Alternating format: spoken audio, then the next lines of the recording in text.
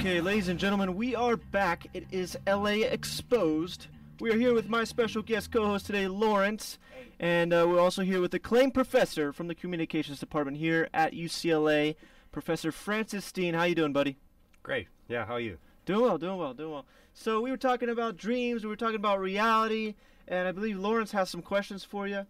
Yeah, I didn't really introduce myself, but I'm actually a psychology student, so I'm actually, pretty interested in what you're talking about and, your perceptions of realities and things like that. So I had a question, there's a lot of people who are depressed nowadays, and that's their reality.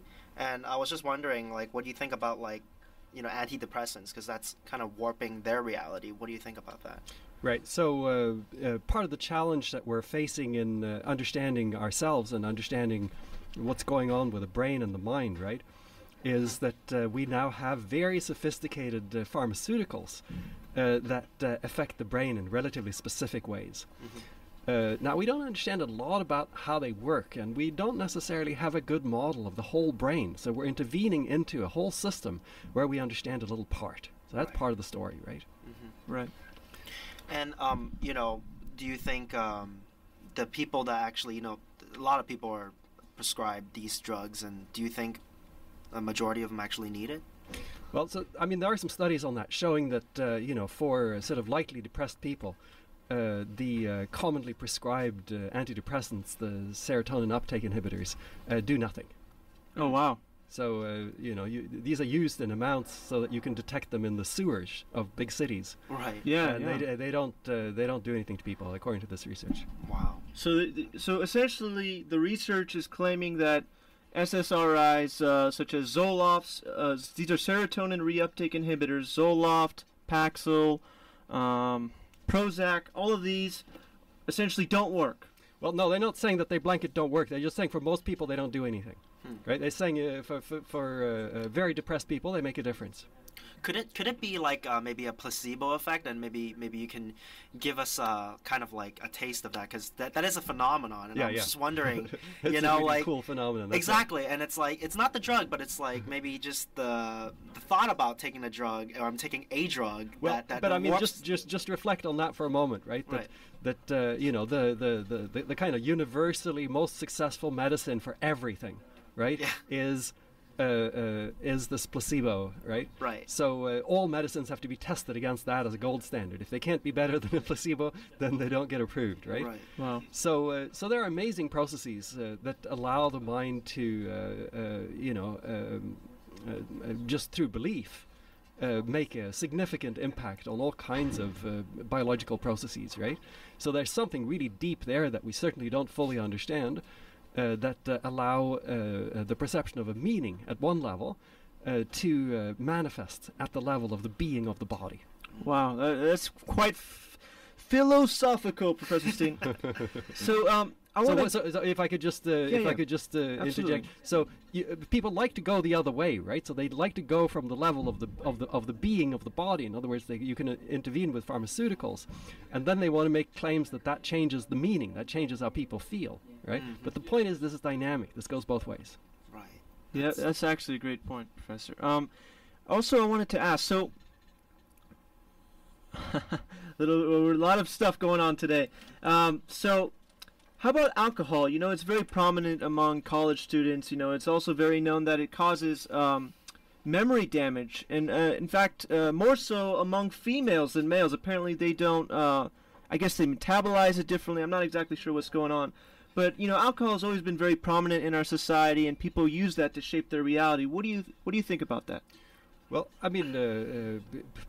it's up to people what they want to do. I don't personally use it, actually. In part out of respect for these very complex processes that happen in the brain, right? So I don't think we have any real reason to mess with it, right? Right. I would look for a good, healthy lifestyle, and there are all kinds of extraordinary experiences we can have that don't need to be drug-induced. I know many college students also smoke marijuana. In fact, so many people want it legalized. What do you think about that? How do you think that will affect our society, if everyone is going to start smoking marijuana? Well, I think the evidence is mixed on that count. On the one hand, it seems to actually be less dangerous than alcohol. But there are some recent studies that came out that show a relation between marijuana use during teenage years and psychosis, suggesting that it dramatically increases the incidence of psychosis. Now, if that's true, that would be quite serious. So wait, define psychosis for our audience. Well, psychosis, basically means the state we talked about before, where you're unable to distinguish between what comes from your memory and what comes from perception. Oh wow! So very, very loosely, right? So it's a very debilitating state, right? Wow, that is very, very scary. Yeah, scary. So that's quite serious if that turns out to be the case, right? So early studies now suggest that there's a correlation. Wow. Are there any projects you're currently working on? Any research projects? We're doing lots of projects, right? We're, among other things, we're working on an interdisciplinary project that goes all the way from brain science, computer science, up through the social sciences and the humanities, for developing a center for visual communication and persuasion. One of our projects is design news mediation of the future. So this is one of the things we're working on. Our society is kind of like, addicted to play or like video game. Like perhaps, like, what do you think about that? It's kind of like its own reality. Like people go online and they play hours and hours of RPG or whatever. Yeah, that's right. So I mean, this is a big issue here is whether what kind of learning that takes place during these massively multiplayer online role-playing games, right? Right. And again, I think the evidence there is that for certain vulnerable populations, you actually do learn strategies that get deployed in ways that can be quite destructive. At the same time, for the vast majority of people, the real world and the world of the game are kept in an orderly fashion away from each other. Right. It doesn't mean that if you're behaving aggressively online that will automatically translate into your life. You're smarter than that. Right? But there's like a population of people who merge the two, you're saying? Well, and there may be situations with anyone, right, where you are suddenly you're under stress. You're in a situation where suddenly these far out strategies may suddenly seem attractive to you. Cool. Very fascinating. Thank you again, Professor Steen. It's been fabulous having you. Hopefully we'll have you again in the future. Thank you so much. All right, thank you, guys. Any last words? Maybe some shout-outs to your fans?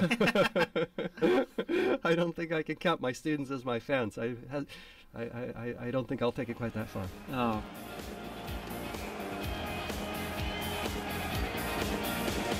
Just my imagination, is it